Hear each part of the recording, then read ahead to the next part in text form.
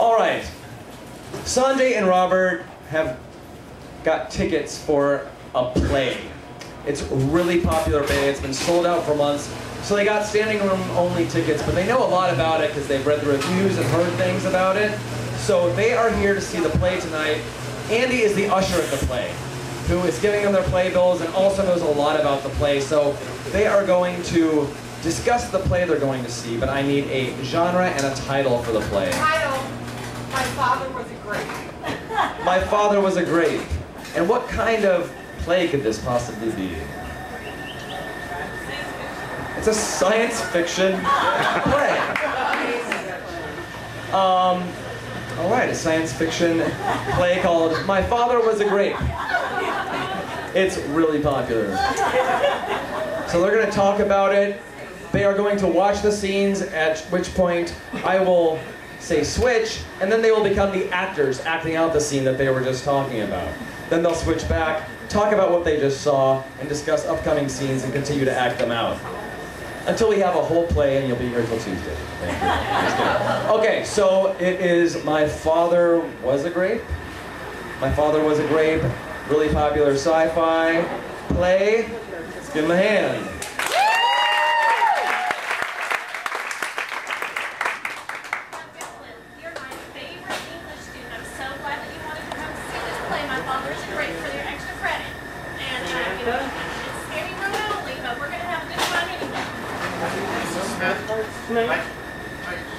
I'm really excited about sci-fi. I watched, when I was a kid, I watched those Japanese Godzilla movies. And I hope it's like really gross. Yeah, it's going to be gross. My Father's a Grape. It has to be gross, right? Oh, here's our usher. Welcome to the new revolutionary science fiction play, My Father Was a Grape. Here are your playbills. Thank you so much, sir. Have you heard anything about our play? Have we? We've been reading about it in class for weeks. We have.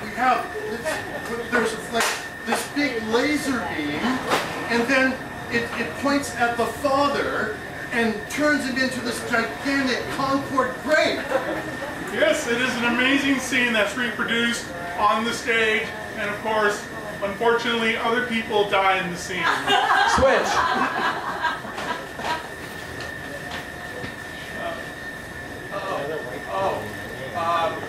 Watch out for the laser beam! Watch out for the laser beam! There's a laser beam that's No, I don't want to be the big grape.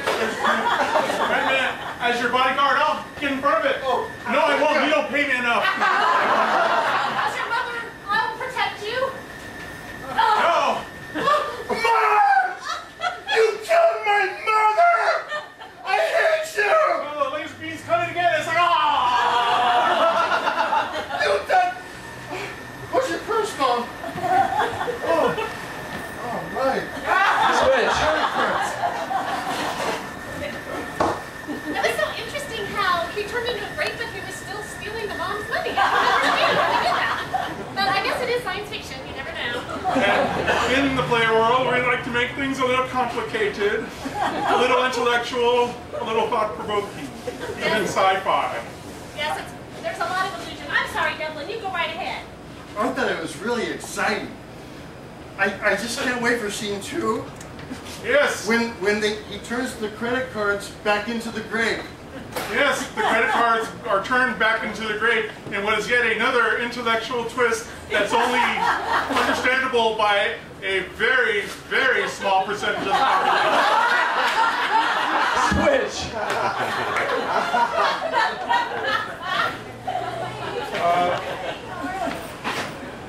Hey, is that a credit card or is that a crate? Could you have it over that dead woman? Oh my God, look at that laser beam. Oh my God, he's a grape! I hate grapes! I hate Concord grapes! I'm your father. Dad? Come back. Please squeeze me.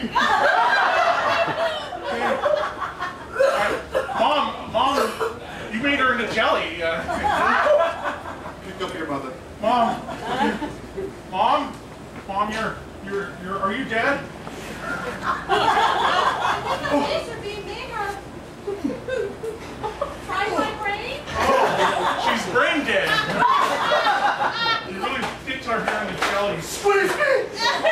Switch.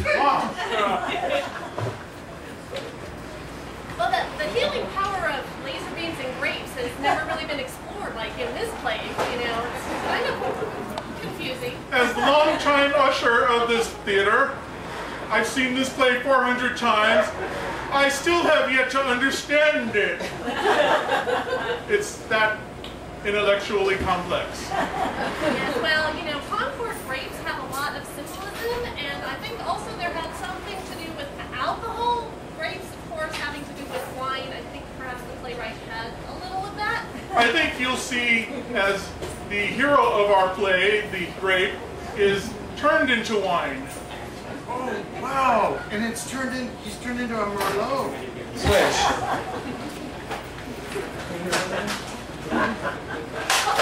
Well, dear, I think we should go ahead and squeeze him. Yes. He looks ready for squeezing. I think so. I think I just had an idea. Perhaps if we stomped on him. That's an idea. But I'm your father. You're responsible for the laser beam, so... And we'll call you the Merlot of my dad. My dad was great. Yeah, that's right. Now. Yeah. Yay!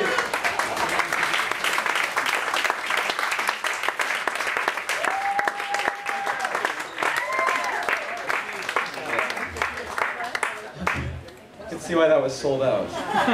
Right?